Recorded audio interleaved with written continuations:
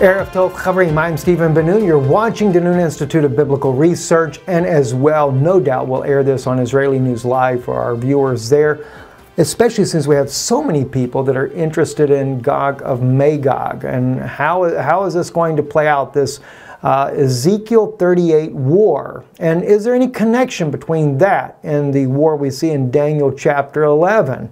It may be two different battles, and of course some might even venture into Psalm 83. We'll look into that tonight as we kind of take a little interesting look at what's going on there. So let's get right into this. Iranian MPs backed bill recognizing Jerusalem as Palestinian capital. We see this just coming out as of yesterday, December the 24th. On 2017, this whole issue over Jerusalem after President Trump announced that Jerusalem was the capital of Israel. President Trump, though, did it in kind of an interesting way. He leaves out the Temple Mount as being part of Jerusalem for Israel. He keeps that for the Palestinian or the Arabic people that worship there, and he leaves it to a future decision that would render what parts are what. So he doesn't really say all of Jerusalem is the capital of Jerusalem, or capital of Israel, which I found very interesting, as we've already brought up. I do believe that many of these nations, including Turkey, we see China, and of course the United States, parroting what the Vatican has said. Now China, whether or not they're doing that because they know the deal was already signed and they're just following course with that or not, still remains to be seen, because clearly China is a threat to the Roman Empire that we see today. So we see that in Daniel's prophecy. Going to get into that in just a moment, though. So we move on, though. Pope Francis also is urging peace, a two-state solution in his Christmas address. Pope Francis brought that out today during his particular Christmas speech. And again, it's another issue that I have there with the Pope actually declaring a two-state deal, or not declaring a two-state deal, but for the push for a two-state deal. This is very obvious that, like I said, they're just waiting for some type of unrest to be able to make the obvious that was done under Ariel Sharon come into full play. So to me, the two-state solution has been a done deal. Also, as we noticed as well at the United Nations, when they voted, there were only 7 small nations that sided with the U.S. on Israel, Jerusalem being Israel's capital, and every one of them were basically like little tiny islands. They were, in fact, the article claims here that if you put all those countries together, all 7 of these little small nations, they would fit in the state of Florida. So, although symbolically it's kind of nice, I think 4 of the states there are actually supported by the U.S. So, in other words, basically, though, 128 nations voted against the U.S. action. We also had 35, I think it's 35 nations that abstained on the issue. But 128 nations against it, against Israel and Jerusalem being her capital. Now, if you remember back in 2017, the Paris Peace Conference agrees on two-state solution in the Mideast, but neither Israel nor the Palestinians take part. Remember the famous statement by Prime Minister Netanyahu, quoted by Yehuda Glick, in one of the interviews we did with Yehuda Glick, that how can you have a marriage if you don't have the bride and the bridegroom there? That was a little bit concerning as well when Yehuda Glick mentioned that, because it's exactly what the Rome is trying to do and has been doing with the Mekodeshet, bringing about a marriage of the 3 monotheistic religions there inside of Israel, which again would call for the dividing of Jerusalem. And that's actually what the Pope is doing as well in his latest address there, is that Jerusalem will be divided. Pope Francis uses his Christmas message on Monday to call for a negotiated two-state solution to end the Israeli-Palestinian conflict after U.S. President Donald Trump stoked regional tensions with his recognition of Jerusalem as Israel's capital. Francis spoke of the Middle East conflict and other world flashpoints in his Urbi et Orbi, the city and the world address 4 days after more than 120 countries backed a UN resolution urging the United States to reverse its decision on Jerusalem. So still the thing is, though, is the whole point is coming down to, again, dividing the land. Now, if we look at this from a biblical standpoint, Some people think about, well, it's the Psalm 83 war. Any of those of you that have followed long enough with us here, we have never believed that Psalm 83 is an actual war. Now, Israel is calling out for help of our Heavenly Father because of the mere fact that the nations have gathered against us. But it's not really a war if you look at it. A psalm of Asaph. O God, keep not thou silence, hold not thy peace, and be not still, O God. Do you remember too, the Bible says that let everything on the earth keep still, for he is risen up out of his holy habitation. Remember, I think in Revelation it says there's silence in heaven for about the space of a half an hour. And then we have here, Israel is asking God, don't keep silence and hold not thy peace and be not still, O God. So it seems like when God is getting ready to raise up out of his holy habitation, because for him, just the mere standing up could be, I have no idea, we know 1,000 years is one day with the Lord. So let's say it takes him however long to stand up from his throne. He's quiet, he's silent there for a moment, then he gets ready to stand up because the evil that is coming against Israel, you know, and he comes to fight for Israel. That's another thing. But watch what it says here. For lo, thine enemies are in an uproar, and they that hate thee have lifted up the head. In other words, they lifted up their head, their Rosh, their leader. They hold crafty converse against thy people. Al amcha ya'arimu sod. See, this particular type of conversion here is very much like a United Nations type of meeting. They take counsel against, and they take counsel against al-safanechu, against thy hidden ones. Now, I have really held to this, that I believe that the hidden ones are actually your two witnesses. Because they know the two witnesses are coming on the scene, and yet at the same time, Rome has been very busy trying to work, starting with Shimon Peres, and trying to build Israel to a place to where they can create this two-state solution, they can create Jerusalem an international city, and then therefore Rome can bring about its events or version of events of what is supposed to be the end-time scenario and who is supposed to be the Messiah for Israel. Rather than letting God deal with the issue himself, this is what they have in mind.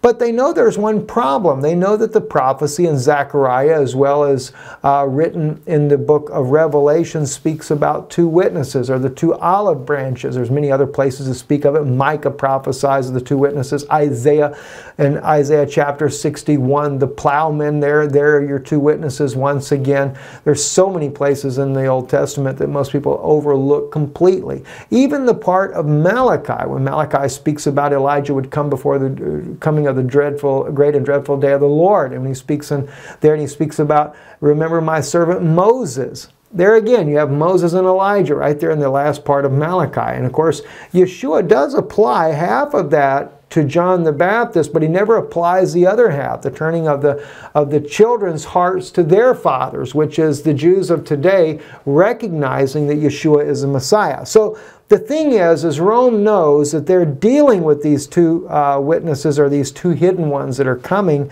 and so they take counsel against them. Or in this case here, you can literally say over them. Al-Safranecha.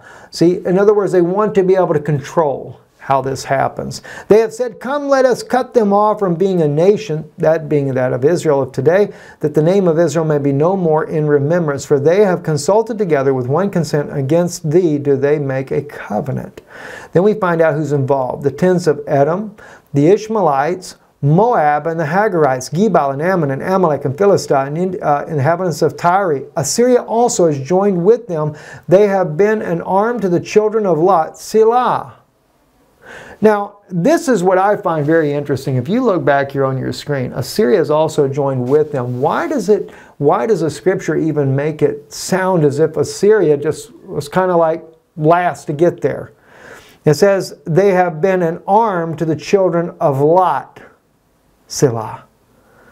All right, now, the Assyrians are an arm to the children of Lot, which are your what? Your Palestinians. And this is why I've said recently, you know, Lot and Abraham were able to get along. And the sheep of Lot and Abraham's sheep were able to get along. That would be the Palestinian peoples and the Israeli people. They're able to get along. The problem come in with the shepherds. As we know from the scriptural story there about Abraham and Lot, and it was their shepherds that were fighting with one another. It's the imams and the rabbis. It's the political leaders as well of Israel and of course of the Palestinians. Mahmoud Abbas, Netanyahu. These men here, these are the ones that are always fighting. That's what causes the division. It's the shepherds. The ones that are supposed to be over the flocks, they're the ones causing the problems. All right. So anyway, so he goes on to say there that that they have been an arm to the children of Lot, and again, Ammon, the country of Jordan. You have Edom, of course. Edom being the tents of Edom. That is, you have to look at the tents. The tents are actually the denominational systems that are joining in with Rome, because Obadiah clearly declares that Rome is actually the Edomites of today. We have this in Daniel as well, when Daniel speaks in chapter 9, around verse, I think it's verse 24, 25 there, when it speaks about the prince that shall come, and says that he would be of the people who destroyed the temple and the sanctuary. Well, that was Titus, the Roman general. And Obadiah also calls him Esau, or Edom, and he says that you hated your brother, and you made his land desolate. You were as one of them that stood there, completely complicit. See, God knew that it wasn't just going to be the Romans that would come down under Titus and destroy Israel, but it would also be the Syrians that would go and help as well. Why? Because Rome had already conquered the Syrians, so he uses their military to go against Israel. Same thing that they're going to do today. They're making a confederacy to come against Israel. Now, we can see even when President Barack Obama was president of the United States and would not veto this resolution about the settlements inside of the West Bank there, that the nations were gathering together. They were all coming against Israel. President Trump, in appearance, seems to be very strong with Israel. And I know in a lot of words and deeds he is as well. Very strong and very pro-Israel. But is it more pro the Rothschild Zionist side of Israel, or is it pro for the remnant that have come home to see the Messiah?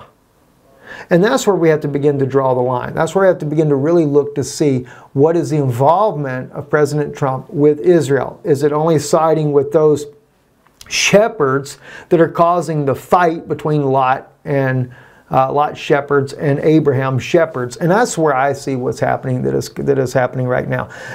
But I want to show you though, this is just to set the stage there. Where are we headed at? Well, we're getting very close to the Battle of Gog and Magog, but I want to share some insights with you that will help you think more in terms of who this Gog of Magog really is. If you look at Zechariah chapter 2, and I lifted up mine eyes and saw and behold 4 horns, and I said unto the angel that spoke with me, what are these? And he said unto me, these are the horns which have scattered Judah, Israel, and Jerusalem.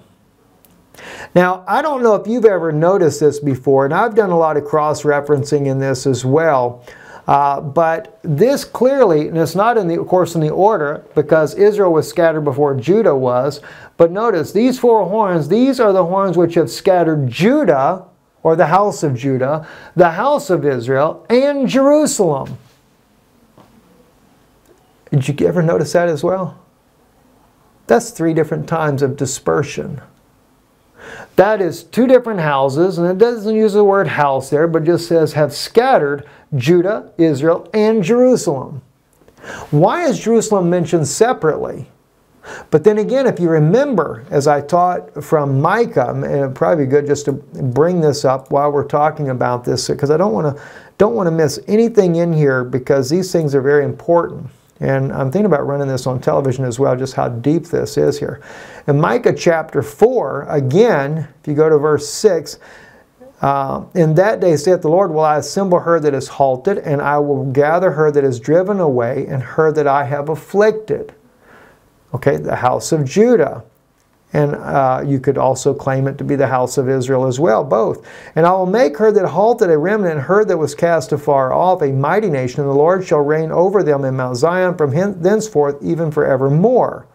And thou, Migdal Eder, the hill of the daughter of Zion, unto thee shall it come, yea, the former dominion shall come, the kingdom of the daughter of Jerusalem. Now, that's what's important right there too. Notice, the kingdom of the daughter of Jerusalem. Again, Jerusalem's kind of pulled out to the side from this. Now, why dost thou cry aloud? Is there no king in thee? Is thy counselor perished? Of course, the king, referring back to Samuel, when God used a prophet to lead his nation, but they wanted a king. They ended up getting David, but you know, they got a bunch of roustabouts like Ahab, etc., that married Jezebel and brought idolatry back into Israel. As your counselor perished, you know, that clearly is a reference to Yeshua. Who is called the mighty God, the counselor, Prince of Peace, etc. And pains have taken hold of thee as a woman in travail. Be in pain and labor to bring forth, O daughter of Zion, like a woman in travail. For now shalt thou go forth out of the city, and shalt dwell in the field, and shalt come even unto Babylon, and there shalt thou be rescued, and there shall the Lord redeem thee from the hand of thine enemies. So Babylon, or according to Revelation, in the book of Revelation, it is Mystery Babylon, which is modern-day Rome. That's where they have to be rescued from, because they're the ones that have totally grappled Israel in their grip today. And so Rome is controlling everything. But again, this scripture clearly shows that Jerusalem goes into captivity. All right? And that's what we find when we look back over here at Zechariah. These are the horns which have scattered Judah, Israel, and Jerusalem. How many of us have ever... I never really paid attention to that. So I knew that Micah says that we come home, we're there forevermore, but then because of the Tower of Migdal, because of the leaders of our country, we go into captivity again, or at least we're taken away from Jerusalem. And yet, Zechariah prophesies that will happen. Now, let's move a little further, though. In Jeremiah, this is going to kind of help build to show us what's coming against Israel in the modern day. So many people believe it's Russia. Well, all the nations come against Israel, so I'm sure Russia's going to come against Israel as well. I don't think that there's any doubt about that, all right? And if it wasn't for President Trump, we'd have America going against Israel. Now, not that the American people would stand for it, because the Christian, I still hope we have a majority that stands with Israel, because we know that that's also growing the opposite direction as well. But anyway, notice this right here. This is in Jeremiah chapter 10, and it says here in verse 22, hark, a report, actually called Shema, which literally means listen to the voice. Hine ba'ah, behold, it cometh. A great commotion out of the north country, to make the cities of Judah desolate, a dwelling place of jackals, or a dwelling place of dragons.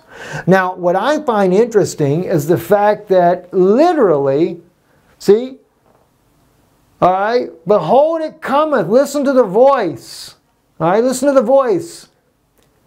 Or they just put it on there, hark, a report, behold it cometh. A great gadol me'aretz tzifon, all right, I forgot it up here, ve'ash, all right, and a great commotion out of the north country, okay, from the, literally, me'aretz tzifon, from the land of the north, or the land of the hidden. All right, and what do? To make the cities of Judah desolate, a dwelling place of jackals or dragons. Now, some might argue this was Babylon, because Jeremiah was writing about this, and I would agree with you as well on that Babylon did come down. We did go 70 years into captivity. But as we also know, out of Egypt I call my son has a compound fulfillment and a compound meaning. We know that it was also the children of Israel coming out of Egypt, but it also represented Christ himself coming out of Egypt. And I believe this is exactly what's happening as well, because Notice, to make the cities of Judah desolate, a dwelling place of dragons or jackals. All right? Judah never fully became desolate back then. Even though it was totally ransacked, there were still Jews allowed to live there, even after Babylon took into captivity most of the inhabitants of the house of Judah. All right, so, but there were still many of them that were still living there. It doesn't become desolate until 70 AD, when the Romans, under Titus' command, as well as the Syrian army, come and fight together to totally burn everything, burn the temple down. Everything is totally destroyed. All right? This is the desolate that happens there, a dwelling place of jackals. Now, O Lord, I know that man's way is not his own, and it is not in man to direct his steps as he walketh. I could not help but think of Yeshua when I read that particular verse there, that it was it point to the coming of the Messiah, and my opinions there. Now, if you move into Zechariah as well, let's see, we're in verse 8. Let me run back up and see which chapter. Chapter 2, verse 8. Okay, and he said unto him, Run, speak to this young man, saying, Jerusalem shall be inhabited without walls, for the multitude of men and cattle therein. For I, saith the Lord, will be unto her a wall of fire round about, and I will be a glory in the midst of her. Ho, ho, flee then from the land of the north, saith the Lord, for I have spread you abroad as the four winds of the heavens, saith the Lord. Now, this was another thing that really caught my attention as well, all right? So we start off, Jerusalem's going to be inhabited, all right? But then the Lord says, Flee from the land of the north, saith the Lord, for I have spread you abroad as the four winds of heaven, saith the Lord.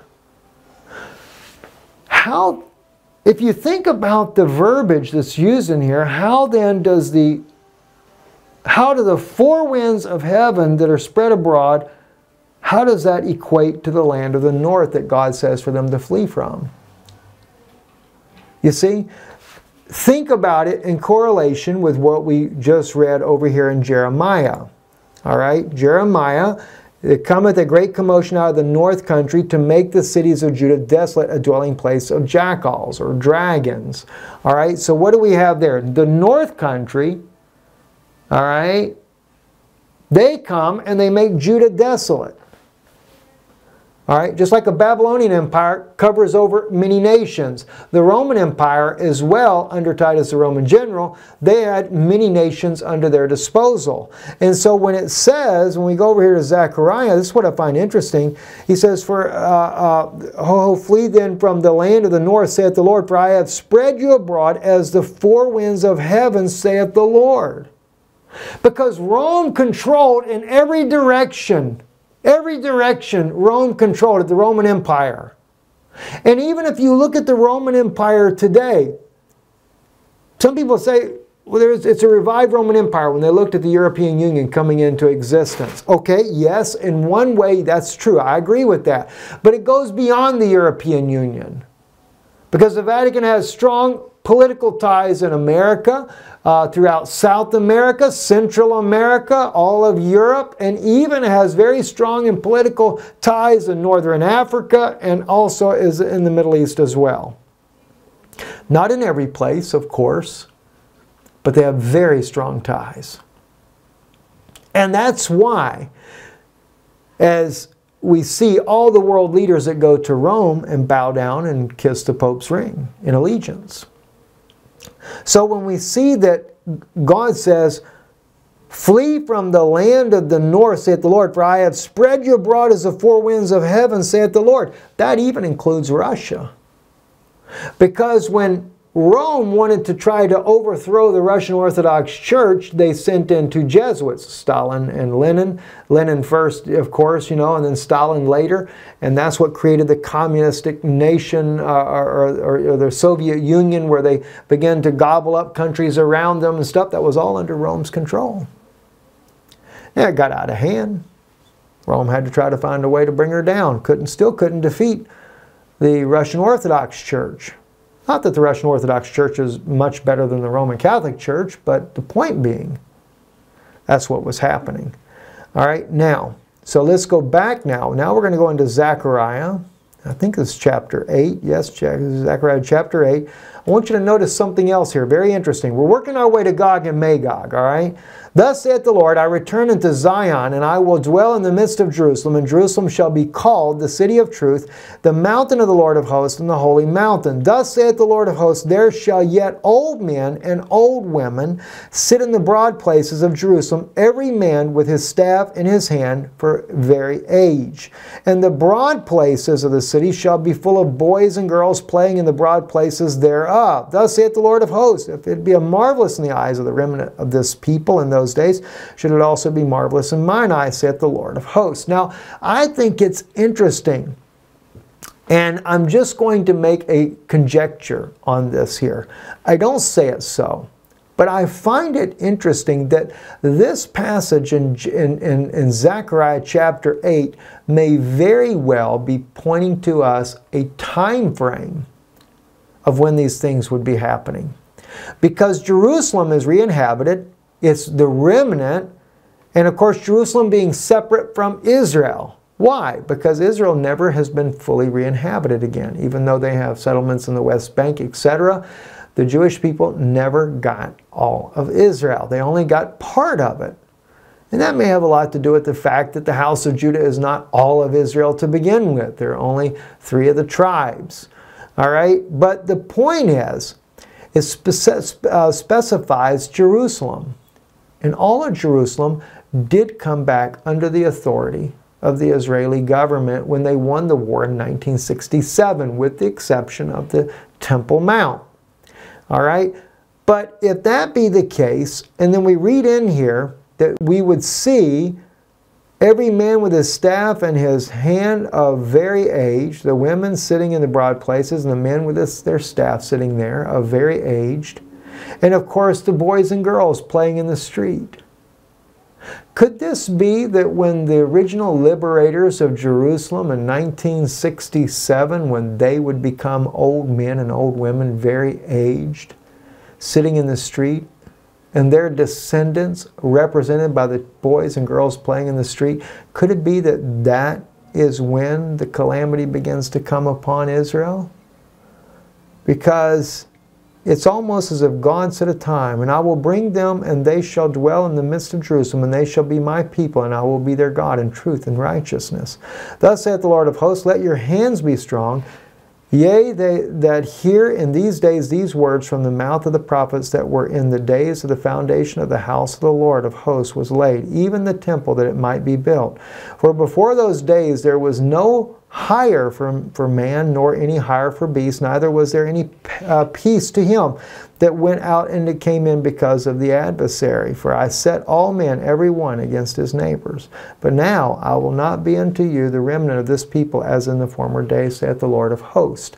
All right, so it's not that God brings the calamity upon the nation of Israel, or bringing about Jerusalem, that she will actually have to leave the city, but we find out that according to the scripture there, that it is actually the Tower of Migdal, the leaders of Israel, that would cause the leaving of Jerusalem, as we see prophesied. So, now, with all this in mind, as we've seen clearly in Jeremiah chapter 10, verse 22, that north country has nothing to do with Russia.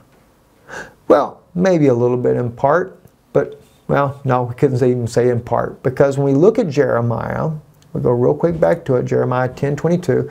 A report, behold, it cometh, a great commotion out of the north country to make the cities of Judah desolate, a dwelling place of dragons. All right? Now, then that was the Roman Empire. And that was the only one. Other than the Syrians that came to fight with the Romans to overthrow Jerusalem. All right, and so we find out here in verse 14, we're looking over here now at Ezekiel 38.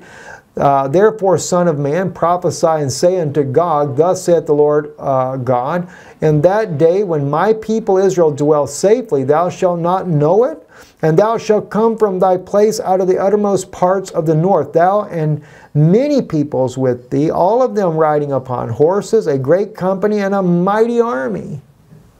And thou shalt come up against my people Israel as a cloud to cover the land. And it shall be in the end of days, and I will bring thee against my land, that the nations may know me, when I shall be sanctified through thee, O Gog, before their eyes. All right, now, here's what gets interesting. The very word I have here, highlighted here.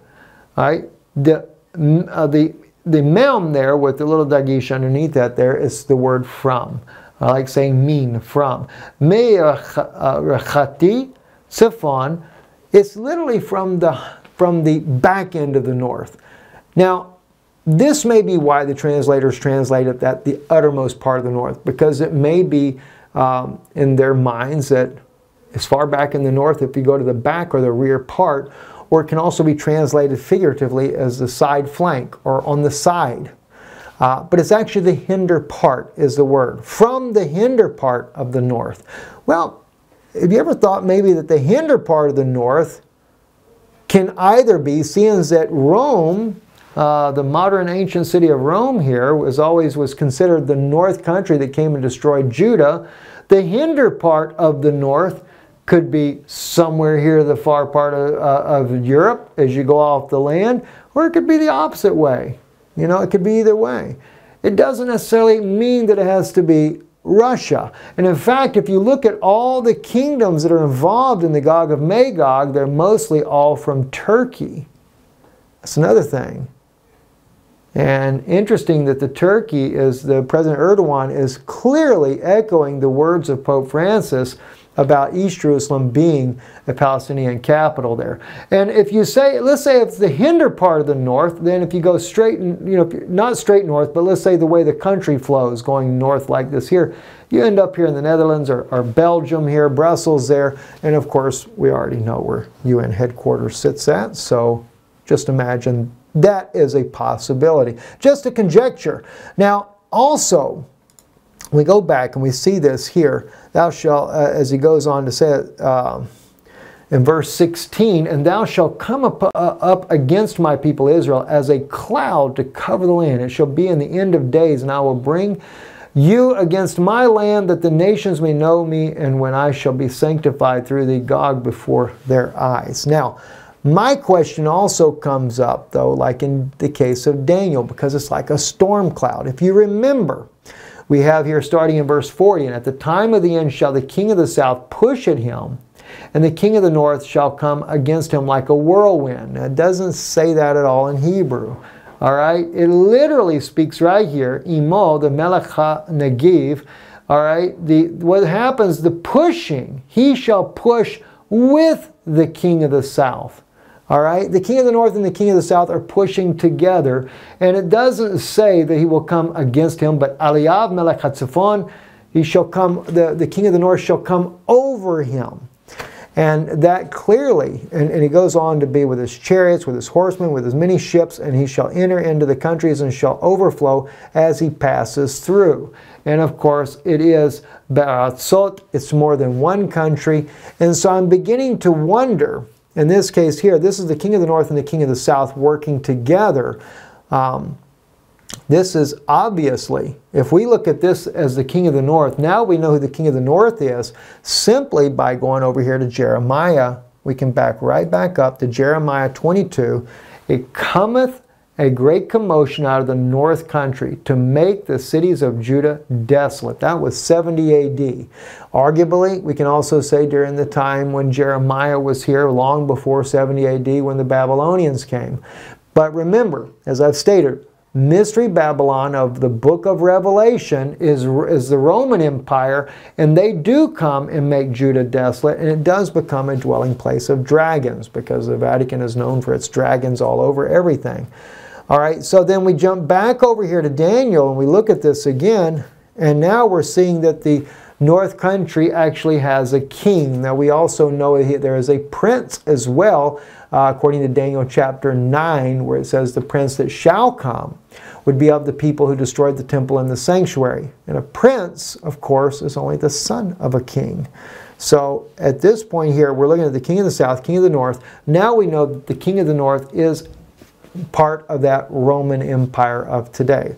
whether or not you want to say it's the Pope of Rome or whoever controls the Pope of Rome, the Black Pope, whatever the case may be, it is clearly evident by Jeremiah that the king of the north is Rome, which would make more sense because when we see that they go and they overtake all these lands, and there's also the, I think it's the Apocalypse of Abraham that actually writes, or either that or the Apocalypse of Thomas, not canonical books of today, but I think it's worth noting because of the relevance to prophecy that the Roman, in the last days, the world's economy would be bankrupt because of the Roman soldiers. And that's basically what's happening. All these worlds are bankrupting the world's economy. And that apocryphal writing blames that on Rome. So it makes more sense. But anyway, we go on down. There is a mention of Russia in here, and that's in verse 44. But tidings out of the east and out of the north shall affrighten him.